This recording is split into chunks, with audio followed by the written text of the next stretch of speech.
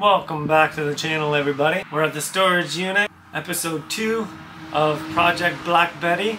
Black Betty is my 1988 Dodge D100. If you remember in episode 1, I was going to take the front bumper off. It'll allow me to do a little bit more.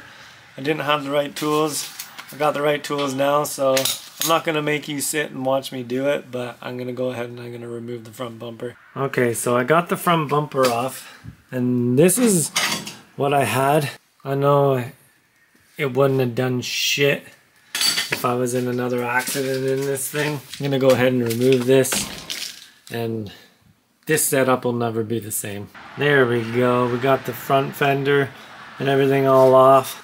This is what I'm going to be working with. It's not terrible. It is fixable. It kind of buckled right here, so I am going to have to get that straightened out. This side is a little bit worse.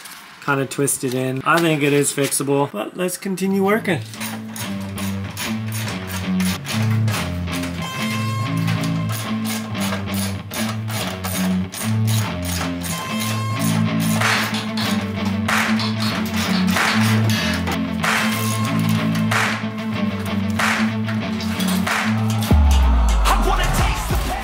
So after about 45 minutes or an hour of fighting with stupid bolts that wouldn't come undone and trying to figure out which bolt was what size and all that fun shit, and working in a tight area right here, just big enough for my ass to slide on through.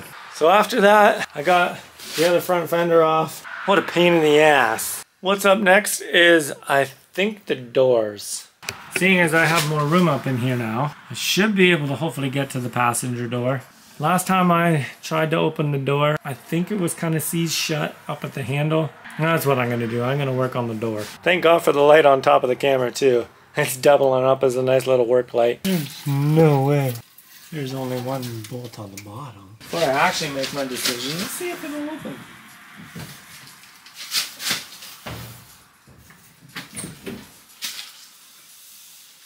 Perfect.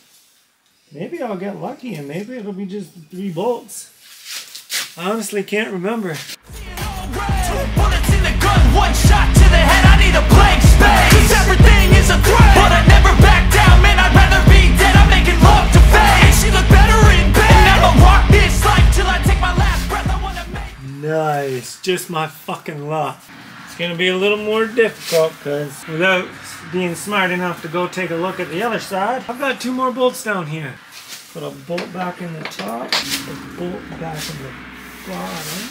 Upside about these trucks, the bench seat and the fact that you can access the door bolts with the door open a little bit. And I mean, this bench seat is pretty comfortable. This truck's not perfect, but clean where it needs to be. Just like so.